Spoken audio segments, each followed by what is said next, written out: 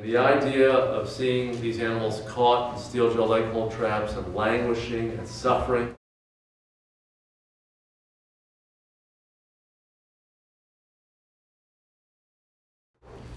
for hours or sometimes days, killed just for a trophy or a pelt, not for consumption, not for any compelling management reason, really appalls me.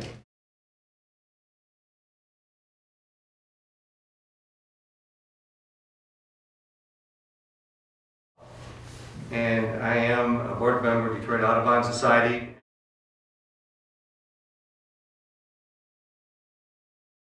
I'm the Midwest Legislative Director for the ASPCA.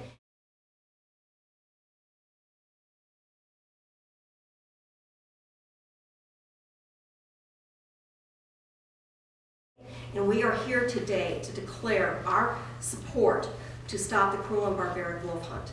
The gray wolf of Michigan was previously on the brink of extinction. And while there have been improvements, the wolf has not fully recovered. There are less than 700 wolves in this entire huge state of Michigan, in both the upper and the lower peninsula. Instituting a wolf hunting season, which could include not only shooting, but also cruelly trapping and or using packs of dogs to kill the animals, that will undermine the long-term survival of the wolf population.